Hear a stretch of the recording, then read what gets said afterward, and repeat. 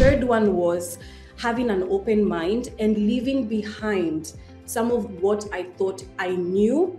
Leave that behind. The way the Dubai office works is not how the Buenos Aires office is going to work. Not at all. I remember one of my colleagues once told me, he said, in Dubai, it seems that you live to work. But here in Buenos Aires, we work to live, okay? We want to enjoy ourselves. We want to go out and have a good time. So that serious mode of, oh, after work, I'm going to continue. They're like, no, it is 6 p.m. We're going out, we're going dancing, let's go outside. So it was being able to allow myself to let go of what I knew, not just on a personal side, but also on a professional side. Like, oh, these are the systems and processes. No, understand those systems and processes and see how you can better support that team.